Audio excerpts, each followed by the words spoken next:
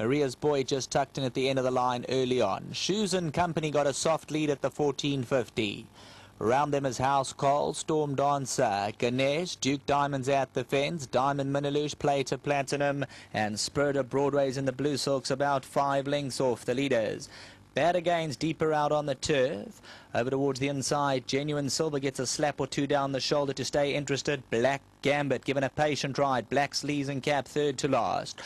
In behind these runners, dropping near the end of the field is Maria's Boy, racing 12-13 lengths off the leader. Settling into their stride, and in front you're going to find House Call by a length and a quarter, Storm Dancer second. Then we find Shoes and Company at the fence in third. Ganesh is a length and a quarter away, just gets a taste of the bit, racing 4 lengths off the leader. Duke Diamonds on the inside, the Blue Silk Spirit of Broadway. Diamond Minilush behind these, the yellow blinkers of Plate of Platinum. Black Gambit being sat on under Anton Marcus and got about 10-12 to make up.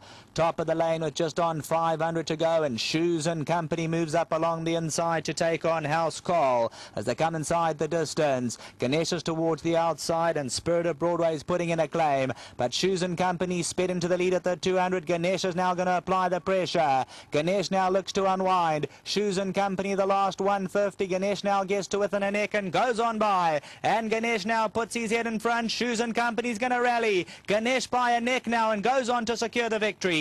Ganesh won it. Second position, Shoes and Company. Genuine Silver stayed on. Then Storm Dancer, 8 lengths away, Black Gambit.